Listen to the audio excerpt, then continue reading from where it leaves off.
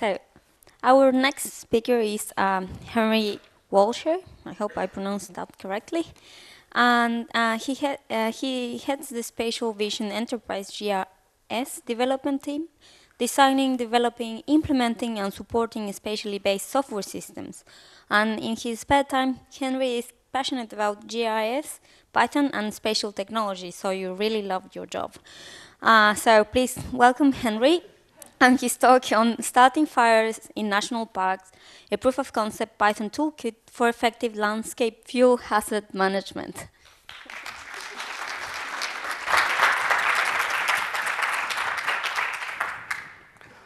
All right, everyone can hear me? Wonderful. All right, so we all know Australia is a fire-prone country. So thanks to Nathan from the speech beforehand, but certainly from my experience, these are a couple of the examples.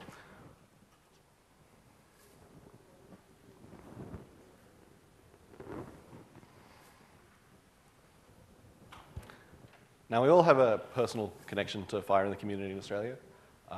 I'm, I think, luckier than most. I've been involved in some way at least, 3 major fires have had significant effects on my life. So when I was growing up, quick bit of personal history for me. Just before I started university, I was down here in Melbourne on holidays over the Christmas break, and the 2003 Canberra bushfires broke out. Now again, I'm very lucky, so no one in my family was hurt, no one was harmed, no one lost their homes. But I know other people that did. And it had a profound effect on me, because I can still remember the day that I tried to call home, find out what was happening, and couldn't get through on the telephone line. You know, that's always stuck with me, and that's been a long time since. So when I started my first job, I was working at Geoscience Australia, back up in Canberra as well. And in 2006, there were, again, over the Christmas break, Australia, you know, the convenient summer, we had fires down here in Victoria in Benalla. And again, I decided that if anything I could do, I would. And it turned out that they needed some volunteers to come down and help out with bushfire mapping. So being a GIS person, being a bit of a map nerd, and being someone that was, you know, at least interested enough to get involved with the whole process and wanted to see what I could do to help, I came down and I spent some time with the fire brigade, or the CFA, up in Benalla, helping them map fire extents during that bushfire event. And of course, I wasn't the only one there. And it wasn't organised by me, it was organised by Geoscience Australia, but it was a really valuable experience for me. And it really shaped the way that I think about emergency management and disaster management in Australia. So, flash forward to the 2009 Black Saturday bushfires. And of course, still at the time I was up in Canberra, but I was involved in a group called the MAPS group, which was the Mapping and Planning Support Group, which is just a volunteer organisation in the ACT. And we worked with the emergency services to provide mapping assistance when it was needed. So we worked with search and rescue and with fire brigade in the ACT. And of course, for the Black Saturday bushfires, obviously it was a huge event. It was a tragic event because so many people lost their lives. So I volunteered and I came down to Victoria to help with the recovery event. And this isn't my photo, but it's one of the very similar images to what my memory of those events were. I came down to help with the recovery effort with Operation Royals. So I didn't see the fire myself. I sat in a police station up in King Lake. I saw a lot of burnt trees and truly had a, I won't say happy experience or exciting experience, but it was a very enlightening experience. And again, it's really shaped the way that I think about dealing with fire and think about dealing with emergency management, and it really is something that I'm passionate about. And in a very real way, it's the reason I'm here today, because without the 2009 fires, I wouldn't have moved to Melbourne. After that point, I decided that no, it was time for me to move on. I came down here, moved to Melbourne, started with DSE before moving on to consulting. So, I'm here to talk to you about starting fires in national parks, which is an exciting topic, and probably pretty controversial. One of the big things in Australia is that fire is an important part of our natural landscape. It's part of the life cycle of our native forests, and many species in our native forests actually require fire regularly to reproduce. If we didn't have fire in Australian forests, then we wouldn't have Australian forests. So we have some Banksias, for example, which require the heat of the fire to drop their seeds and to reproduce. We have species of eucalyptus that require the soot from the fire, the smoke, to actually trigger the reproduction cycle. And then we have others, species again, which rely on the ash in the soil for the seed germination. So it's an important part of our natural landscape. And obviously, we can't prevent fires altogether. There's two main causes of fires in Australia. We have naturally occurring fires, which tend to come from lightning strikes. And then we have the human occurring fires. And those we can do better at preventing. In some cases, we want to. In other cases, which is what I'm talking about today, we don't want to. So what I'm talking about today is hazard reduction burning. Now, hazard reduction burning is an important step in forest management in Australia. So one of our projects this year with the company that I work for now, Spatial Vision, we've been working with Parks and Wildlife New South Wales. And one of their responsibilities, among other departments in New South Wales, is to perform hazard reduction burns. Now, hazard reduction burns, if you don't know what they are a very controlled way of reducing fire fuel load in the environment. The idea is that by using the knowledge that we have of the natural environment, as well as our knowledge of the fuel loads in the area, we can send teams in to reduce those fuel loads. So if there is a fire later in the year during fire season, that fire won't have as much of an effect. Okay. The definition of a controlled burn, and I'll read this out, and I'm sorry I can't ever get these things memorized, is it's the controlled application of fire under specified environmental conditions to a predetermined area and at the time, intensity, and rate of spread required to attain planned resource management outcomes. So the basic idea here with any hazard reduction burn is it's an efficient way of reducing the fuel mass within a particular region. And in general, we're looking at, of course, national parks in the ACT. In Australia, not the ACT. So legal responsibility for hazard reduction burns. Essentially, the New South Wales Fire Act 1997 outlines the duties of public authorities and owners and occupiers of land to prevent bushfires. But essentially, there are four main agencies in New South Wales that have to deal with hazard reduction burns and bushfires. You have, obviously, the Office of Environment and Heritage. You have New South Wales National Parks and Wildlife Service. You have the Rural Fire Service in New South Wales. And you have Fire and Rescue New South Wales, who are the Metropolitan Fire Service Agency in Sydney and in the surrounding region. And one of the big things in New South Wales, particularly recently, is that there's an ongoing commitment to hazard reduction burns in a way that allows New South Wales, as well as any other states that adopt this practice, to minimise the loss of property, minimise the loss of life from an unplanned fire event. So you have, for example, recommendations from the Wombalong Fire Inquiry to the New South Wales Government, which essentially says that the New South Wales Government must supply funding for hazard reduction burns across New South Wales to reduce risk to life and property. And a lot of this came out of the fire up in the Blue Mountains, which we saw the video of earlier, but also, of course, the results of the 2009 Bushfire Royal Commission.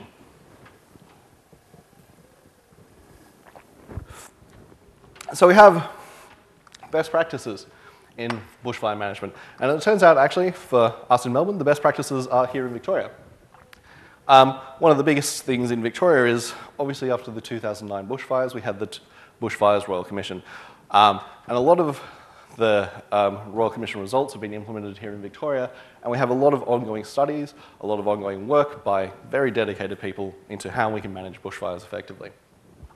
So in Victoria, the Inspector General for Emergency Management has recommended risk reduction targets as the most effective form of performance target for bushfire fuel management. And this is as opposed to just a simple hectare target for burn management. So originally New South Wales has a current 5% target of burn management. So the idea is that for all national parks in New South Wales, they want to burn 5% of the area of those national parks every year to reduce fuel. The problem is, at the moment at least, in New South Wales, there hasn't been enough work into looking at the areas they're burning to reduce risk. The areas they're burning, it's worked by the different management units in the different regions, and I'll show you just how much of an area we're looking at in just a moment. But unfortunately, because there's no true risk analysis method. There's no method that they can use in New South Wales to say to people, okay, this is why we're burning this particular region. What's tended to happen is that the high-risk areas, which people, from their knowledge of the area, from their understanding, from their work in the field, have dealt with before, tend to get burnt over and over again as part of that 5% fuel reduction load. And we don't want that, because surprisingly, forests tend to grow. And as forests grow, more fuel is produced. So I'll give you a quick look at the scale of the area we're looking at. Okay, so this is obviously New South Wales. All of these orange and blobs are essentially burn unit areas. So every national park in New South Wales is made up, in terms of fire management, from the Parks and Wildlife perspective at least, of a series of burn units. So in these burn units, there are, if it helps, 14.5 thousand burn units across New South Wales. These are managed by different fire management groups. There are 89,000 square kilometres of land in New South Wales. So that's not an insignificant area.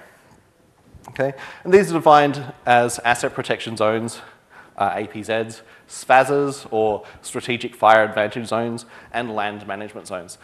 And really, for us here doing this work now, what those actually mean don't matter too much, but what they are is essentially areas of increasing importance. So a APZ is an asset protection zone, which basically says this is the zone around your house that you need to have clear with minimized fuel so that when there is a fire that comes through, your house is at a much reduced risk. A SFAZ is essentially the same thing for other assets, whereas a land management zone tends not to have as much strategic importance attached to it. So what do we do? Part of the role of bushfire unit managers is to classify risk. So if you're in an area that is prone to fire, or if you're managing these national parks, you need to be able to say which areas of these national parks are more at risk of fire, and how can we control it, and how can we use our limited budget and time for hazard reduction burns to do our burns or do the work that we need to do as much as possible. Okay? And the basic idea here is to rank burns so that we have, or burn unit boundaries, rank burn unit boundaries so that we can say this burn unit boundary at this particular time with this particular fuel load is of more importance for us to control, to manage, than this other burn unit boundary over here. And of course this is very subjective, but it does come from a very hard science background. We have very good models, large-scale models across New South Wales of fire fuel loads. Obviously, we have very good simulations of fire fuel loads as well, or the spread of fire, the likelihood of the spread of fire, and we have a very good idea of the environmental risk as well as the strategic risk of particular zones. So we can rank things. And in general, a very easy way to rank things from a risk modeling perspective is a simple 1 to 5 scale. Basically, 1 is low risk, 5 is high risk. And we can combine any 2 particular combinations of risk, for example, strategic value, which says, you know, is this particular piece of land more important to prevent having an uncontrolled fire event than another particular piece of land, and fuel load to give us a simple ranking of 1 to 25. And so we get something like this. So we get a simple risk matrix. Now, if you've done any risk management before, this should be probably pretty familiar to you. And the values here are pretty arbitrary. Down the left-hand side, we have the likelihood that strategic value will be achieved, which basically says, based on the amount of fuel in this area, 5 being lots and lots of fuel, 1 being not as much fuel, if that stays the same, what is the likelihood that the strategic outcome, or no uncontrolled burns, is going to be achieved? And across the top, we have the impact on strategy outline. So essentially, this is the lowest strategic value to the highest strategic value. Do we care about this piece of land as much as we care about another piece of land? Okay. And based on that simple 25 scale, 1 to 25 scale, we can go further. We can classify our fire risk levels into essentially levels that are acceptable risk, it's a conditional risk, or it's a completely unacceptable risk. So the idea here is to have a look at the areas that we have, and an unacceptable risk says that within the next fire season, within the next cycle, we would prefer, or this should be, have a fire reduction fuel management burn take place. Whereas a conditional is, if possible, we'd like to do some fire management fuel reduction burns, and an acceptable risk is, of course, somewhere where we don't actually need to prioritize a fire risk burn at this time. So we can start with some pretty sensible cutoffs, and we can actually do some very simple calculations. Okay? We can have a look at statewide values for fire risk. So we have fire risk from 1 to 23 here, because that's currently, based on current modelling, what fire risk is in national parks in New South Wales within these burn units. And we can make some reasonable assumptions. We can say that, you know, a fire risk level of 11 or below is probably acceptable. And a fire risk level of 21 or higher is almost certainly unacceptable. And we want to be able to do something about that. So you get a very simple modelling here, although I think the numbers are a bit out. Thank you. So we have a divide between unacceptable, conditional, and acceptable. So I haven't mentioned any Python in this talk so far. I've mentioned a lot of policy and a lot of decisions about science. But I'll start talking about the Python now. And the reason that we want to start talking about the Python now is because currently, to go from a simple risk model with 2 values, in fact, we have several different models of risk for environmental values, strategic values, fuel values, and so on. There's actually a 16-step manual process to actually get through from a risk model through to a planned and evaluated burn program for the next 3 years, which is the way that New South Wales Parks and Wildlife works. Okay? And you'll note there, 16 is a bit of a lie. There's a few more than 16 because we have things like 6A, 6B, 6C. But really what we're actually doing here in this project is to try and reduce the overhead and reduce the likelihood for human error, for mistakes, when we're actually doing these kind of risk calculations. We want to make this as simple as possible, and in a sense, run simulations. So we want to be able to take a look at different scenarios, say that this level is unacceptable, this level is acceptable, and do this quickly without people having to sit there in front of a computer manually typing in numbers and doing these manual calculations. Okay? So I'll give you a quick squiz now. This is the bit of my demo that gets a bit risky. Come on, work. Yes. Okay, so I can show you a tool that's running. This is the first part of one of the tools that we actually built in ArcGIS. There we go. This doesn't run very long. This is actually around the Barara Valley State Park in New South Wales.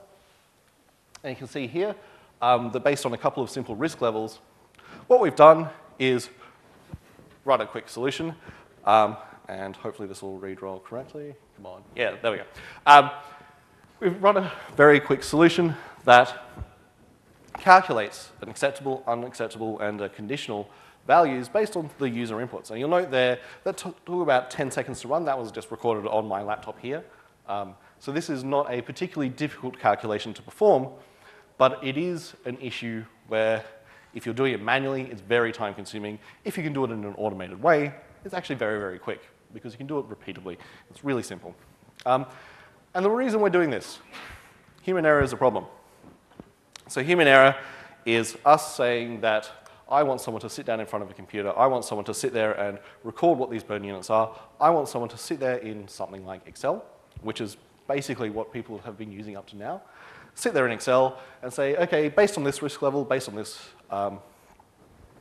on this strategic value, based on this environmental value, this is what the overall risk of this area is. Is this acceptable, unacceptable, conditional? And one of the biggest issues there is, of course, that that's not repeatable. Depending on who's doing it on any given day, you have someone sitting there who might say that this area is unacceptable, and they might say that it's conditional the next day. We need to be able to repeat that, and that's part of what the tool that we built was aimed to do. So part of what our outputs, from this tool have been to record the input metadata, and that's of course key in any kind of scientific application. But one of the key outputs is to record that metadata so that any time that they run a model, any time that someone in that group produces an output, that is recorded and that can be repeated again. And it's justifiable in terms of the science. So how do we do it?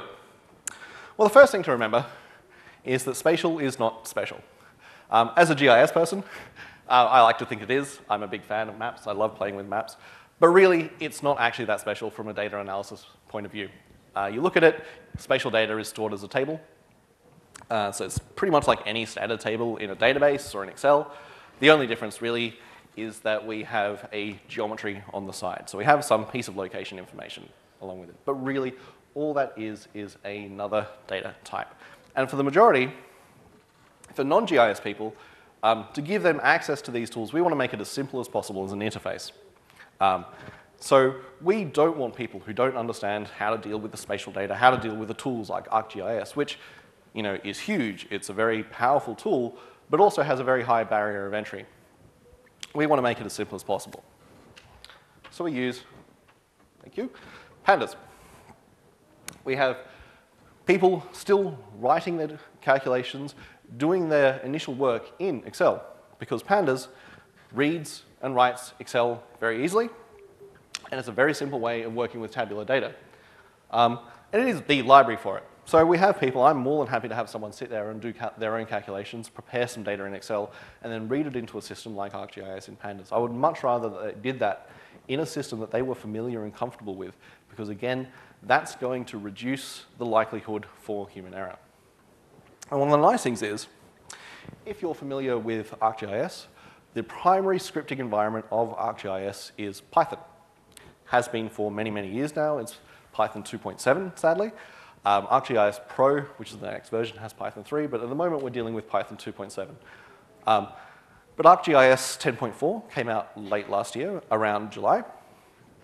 And ArcGIS 10.4, for the first time, has included Pandas as one of the standard Python libraries that comes with ArcGIS. So we can actually really easily incorporate our tools that use Pandas to read tabular data from Excel into our system for GIS data processing in ArcGIS. So if you look at it, there are really four main calculations. We have a simple calculation for manipulating GIS data. We have some simple calculations for reading Excel and CSVs, and then we can classify and aggregate our data and join the results together.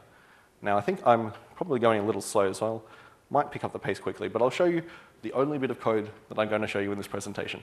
It has to be done. I'm at a Python conference, so I have to be able to show you a piece of code. But this is all the code that you need to take a ArcGIS, a spatial data object that is read by the ArcGIS ArcPy library, and transform that into a usable Pandas data frame. And as soon as you've got that, as soon as you've got a data frame, there is a gist up on GitHub that I posted, I think on Thursday or Friday last week. So get the address. There's a bit more error checking in the gist. But take this, you can use this, and then as soon as you've got some data in ArcGIS, and as soon as you've got some tabular data from somewhere else, you can actually start to mash it together using Pandas. And that's, everyone here as Python developers knows this. This is out of the box. It's pretty easy to join data and to manipulate data in Pandas. And doing it this way allows us to do that really quickly and really fast. Okay?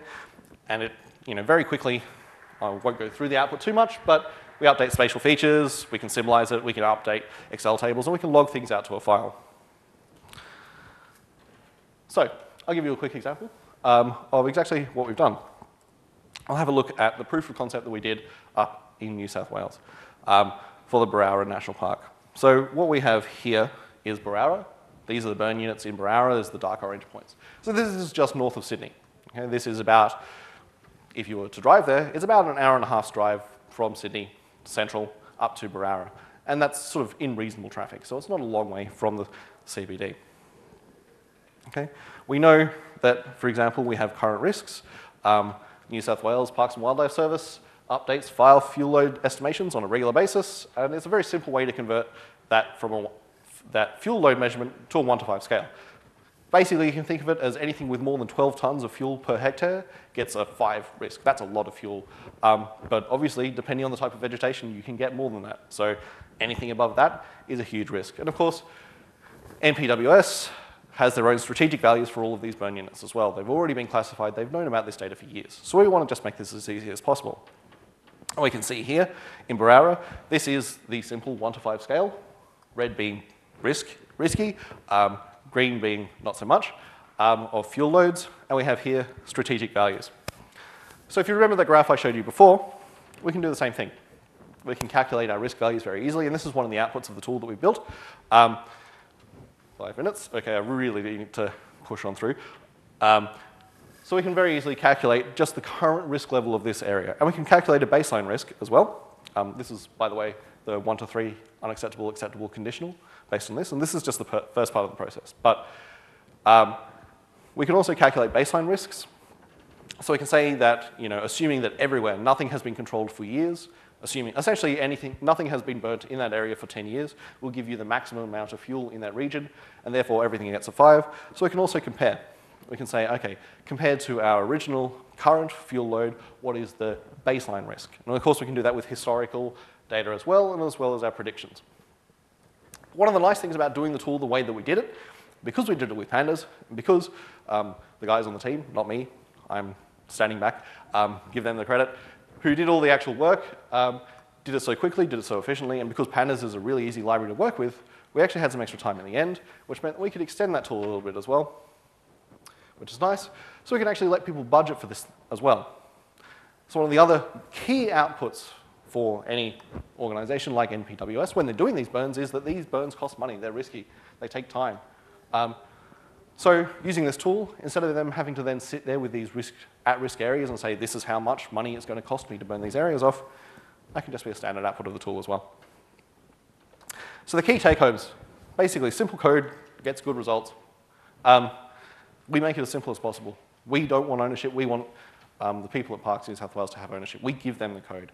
They use the tools. They're going to be using it every day. And we don't want people who don't have a lot of technical experience in writing code or having to write these tools, we don't want that to get in the way of them doing this work. The other thing, obviously, maps get people talking, and we can reduce the time that the tool runs from hours to minutes. A manual process takes hours or days. Dropping it down takes minutes. Okay. And we can, of course, extend the tool. Extending the tool is very easy because, again, Pandas is a very flexible and powerful library. And dropping in something like that fuel calculation, the cost calculation, is very simple to do. And we can go back and do other things as well. If we decide one day that we don't like that 5x5 risk matrix, that doesn't give us enough detail, or it might give us too much, we can change that because that's just stored as a table. It's just stored as a table on within the Python file. So it's really, really easy to change it. All we're doing is using Pandas to match data up. So what are the next steps? Okay, so this year, New South Wales is running a pilot project. 4 national park management areas across New South Wales are going to have this same risk process run when they're calculating all their burns. And the basic idea is that we want to get data off people's desktops into a database. We want to make that as repeatable as possible. And we can do that with Pandas, we can do it with Python, and we can do it with simple automation of these tools. And finally, a couple of thanks. Donnie, Carl from New South Wales Parks and Wildlife and the Barara team, Jeff, Mike, Tom, give a wave, and Anastasia for actually doing the hard yards. I get to stand up front and look important. They actually have to do the work. And obviously the team behind Pandas. And last but not least, Hannah, my wife, who would kick my ass if I didn't thank her for this presentation. Any questions?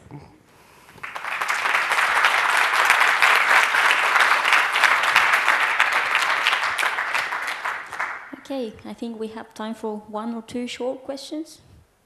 Anyone? Thanks for the great talk. No worries. Is there any appetite for like a web-based thing? Ideally. I mean, one of the things is that there's obviously a key spatial component for these kind of tools.